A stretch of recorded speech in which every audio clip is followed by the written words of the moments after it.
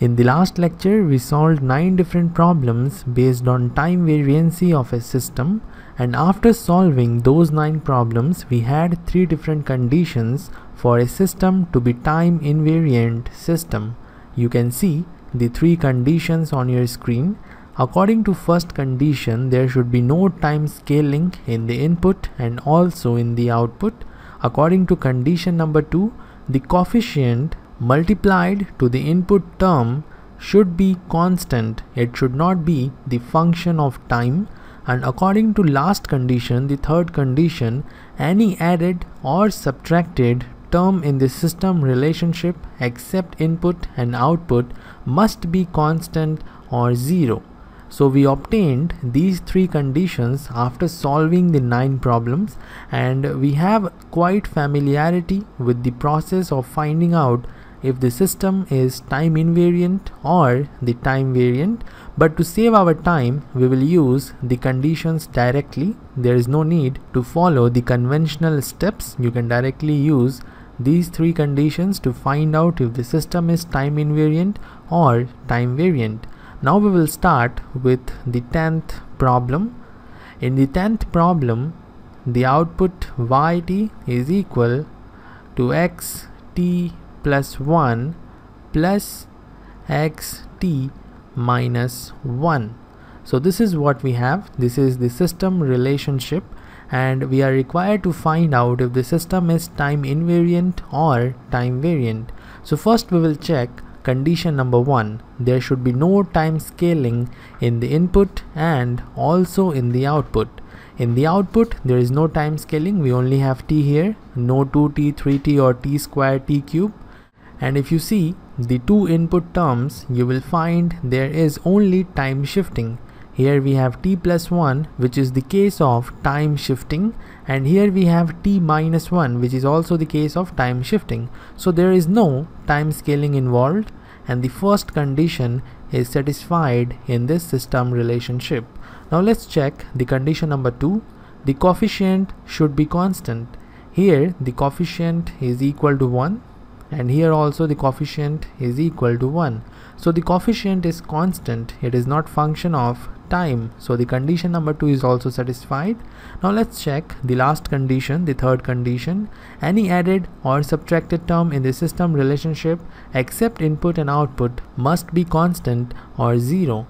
Here we have output term, input term and input term. So there is no other term except inputs and output. Therefore, the third condition is also satisfied. There is no added or subtracted term. If there was any added or subtracted term, then it should not be the function of time. And as all the 3 conditions are satisfied, the system is time invariant system. So you can see it is pretty easy to check if the system is time invariant or time variant if you know the 3 conditions for the time invariant systems. Now we will move to the next problem, the 11th problem. In the 11th problem, output yt is equal to integration minus infinity to t x tau d tau, and we already know from the lectures of causal and non-causal systems, to analyze a system performing the integration, we can put this t here in place of tau. The upper limit we can put here. You can also put the lower limit, but in this case the lower limit is minus infinity, so there is no need to put the lower limit. We will only put the upper limit, and we will have x t. And now we will analyze yt equal to xt. You can see the first condition is satisfied. There is no time scaling in the output and also in the input. Second condition is also satisfied. There is only one coefficient which is equal to 1 and it is constant. The third condition is satisfied again. There is no added or subtracted term. Therefore, this particular system relationship is the relationship of time invariant system. Now let's solve the 12th problem.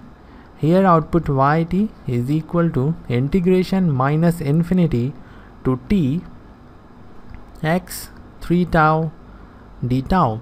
Again we will repeat the same process. we will put the upper limit here. It will give us x 3t. Now let's check the first condition. There should be no time scaling, but here there is time scaling. 3 is multiplied to t, which is the case of time scaling. So first condition is violated, and because of this, the system is time variant system.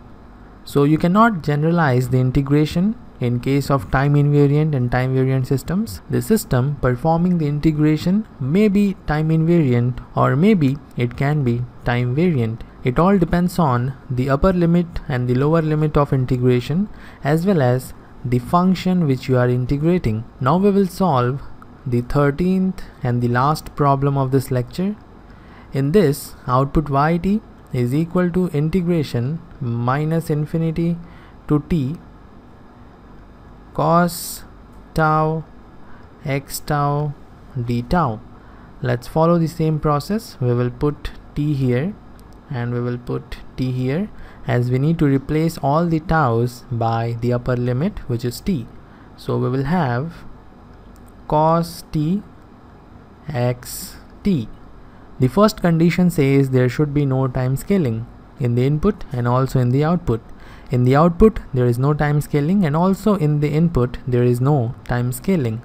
The second condition says there should be a constant coefficient. If there is a coefficient, it should be constant. In this case, we have a coefficient which is cos t, but it is not constant, it is function of time. Here we have t. Therefore, the second condition is not valid for this particular system relationship, and thus the system is time variant system. So this is all for this lecture. There is no homework problem for you, and in the next lecture we will discuss what are split systems and how to check if they are time invariant or time variant. If you have any doubt, you may ask in the comment section. I will end this lecture here. See you in the next one.